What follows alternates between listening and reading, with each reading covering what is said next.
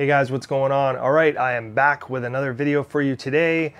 This is going to be that pickups video I've been telling you I've been needing to do for a while. I've been sitting on some really cool t-shirts that I haven't even opened up yet for quite some time. So we're going to get into that in a little bit, but first I wanted to go over some horror news that came out in the last week or so that I think definitely needs to be brought up. I'm sure many of you have already heard some of this stuff, but for those of you who haven't, you might still appreciate it. I found it really interesting anyway. Okay, so basically the big news is Bloody Disgusting had Roy Lee on their podcast.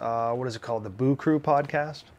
Anyway, they were interviewing Roy Lee, and if you know who Roy is, you'll know he's a pretty big time producer. For those of you that don't know who he is, he's done a bunch of really awesome films like The Ring, The Grudge, The Strangers, the newer Poltergeist, the newer Blair Witch, and I believe he was supposed to be doing the new reboot of Salem's Lot as well that's due to come out in 2023. Hope.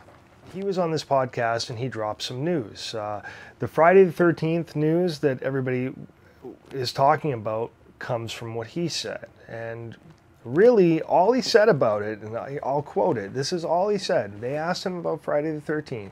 All he said was, "That one is something I would love to talk about. You may be hearing something by year's end on that front." End quote. That's it. That's all he said. Now, he has previously been linked to a Friday the 13th film, because you may remember there was a story out, I think it was 2018, that had LeBron James's name attached to it, that he was gonna, produce it and put some money into it and stuff. And Roy Lee was attached to it at the time as well. So hearing the news from him is exciting. Yes, it does make me think that he certainly knows there's something going on. There's something stirring. Maybe they've worked out this lawsuit, or they know how it's going to go down and they just can't say anything yet.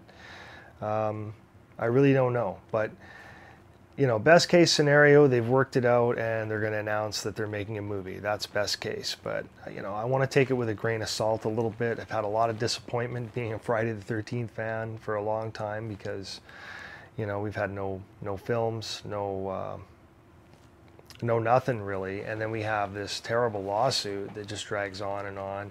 It even wrecked the video game. For those of you that play Friday the 13th the game, or did, like me, I really enjoyed that game. They cut that short because of the lawsuit as well. They were not allowed to do any updates to it or add any of this stuff that they said they would be adding. They just had to pull the plug on the whole thing. So that was a real bummer too. So yeah, I want to take the Friday the 13th news with a grain of salt. So I don't want to get my hopes up too excited thinking, oh, for sure they're coming back with a new movie. Like, for all I know, they're just going to announce some news saying, Sean and Victor are talking, and, they've decided they're going to make a film again and such, or, or it could be way down the road. Let's hope not. Let's hope it's going to be something they can get on quick.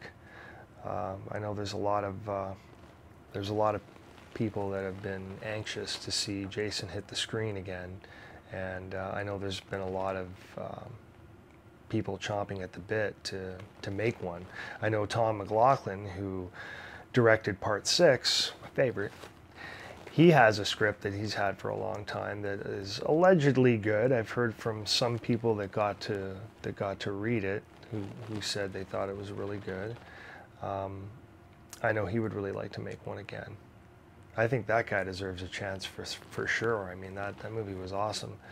But anyway, yeah, we have no idea. Right now it's just speculation, but everybody's freaking out. Friday the 13th is back. I mean, there's news, there's good news, there's a reason to be excited, but I don't want to be too excited, you know what I mean? But I am very hopeful, and that's great news to hear. I'm really glad to hear it, so I'm just not going to get too invested in it in case, they rip your heart out of your ass again. So yeah, that's basically the big news there. He also dropped another tidbit there about The Strangers. Now, you might know The Strangers. That's a pretty awesome home invasion movie. Then they did The Strangers Prey at Night, which took about 10 years to come out. I think the first film was like 08, 07, 08. And Prey at Night came out in 2018, I think, or 2017, something like that. And it wasn't as good, in my opinion. It wasn't as good.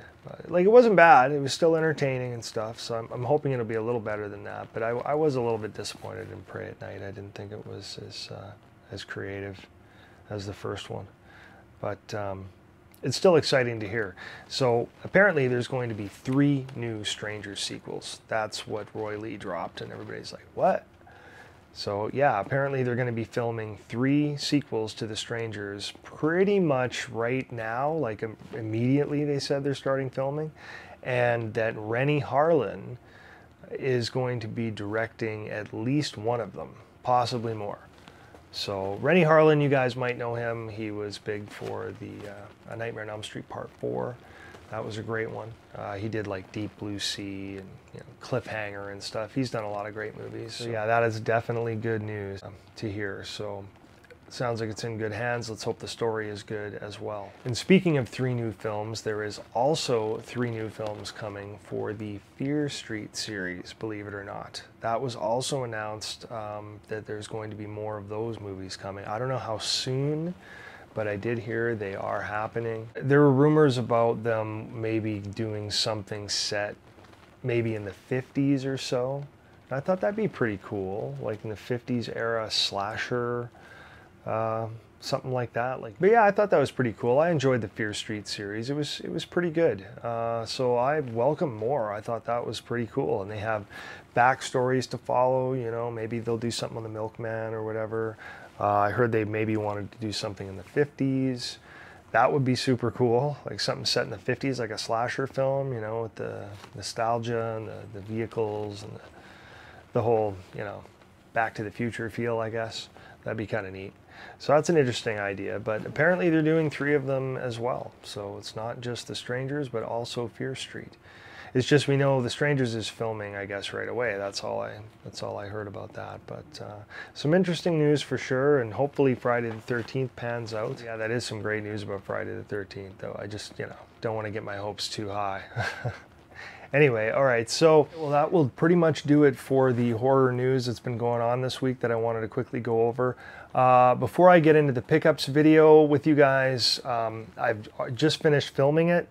And it's ran a little long, so I don't want to run it into this video as well. I'm going to do a second part for you guys so it's not stupid long. But there's some really, really beautiful designs that I go through in this pickups video. Like there's a lot of t-shirts, wide representation as well. We're talking, there's a Graveyard Classics, is a new company I've tried. And there's a lot of other amazing ones like Gutter Garbs, we know is in there. You got Terror Threads with some really cool designs, Cavity Colors, as well as Fright Rags. So, some really awesome companies and some amazing artwork. Like it really blew me away with opening each new t-shirt, that I had gotten over the last few months here. Some of them have just incredible artwork. I just forgot how nice it is. And when you see it in person, it's pretty amazing. So you definitely don't want to miss it if you're a t-shirt guy or you really like these horror movies. So watch for that one getting uploaded very soon. I'll try to get that one up within 24 hours or so as well. There's a lot of editing to do in there because it is, like I said, running a little long. But really worthwhile, cool looking designs. So definitely check those out. Anyway, thanks so much for watching this quick update on what's been going on. Let's cross our fingers for Friday the 13th. Exciting news before the end of the year. And we will see you again for the next one, the big pickups video. Don't miss out.